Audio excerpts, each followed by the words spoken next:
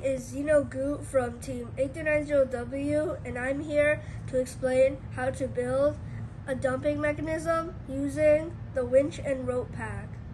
Starting off, the contents in the pack are the 0.5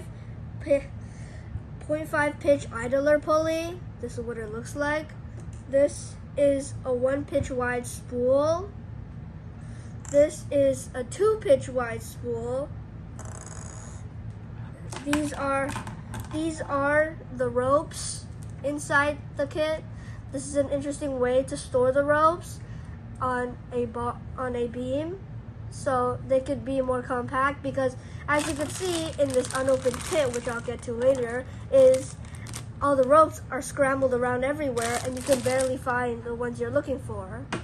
So we developed a compact way to store all these ropes in case we need them for the future. So this is a 40-tooth ratchet. It's a kind of like a wavy gear. This is a 16-tooth ratchet. So these ratchets only go one way. This is a 2 x 30 millimeter square silicone band. This is a 1x3 large crane hook. This is a short, low profile pawl. And this is a 1/4 pitch standoff. So moving on. This is 2 concepts I made to show how to build an elevator and a bucket using this pack. So starting off with this elevator utilizes a 1 pitch wide spool and a 0.5 pitch pulley. So it works via the same mechanism from our last video, which we explained how to make an elevator using the linear motion pack, which you could go watch later. So I explained how a linear motion is a rotating motion is converted into a linear motion.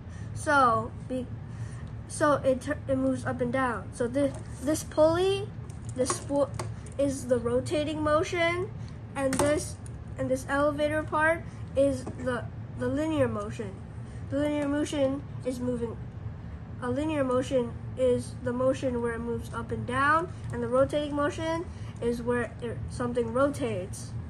Moving on. This is our bucket, a small bucket concept. This is a little arm.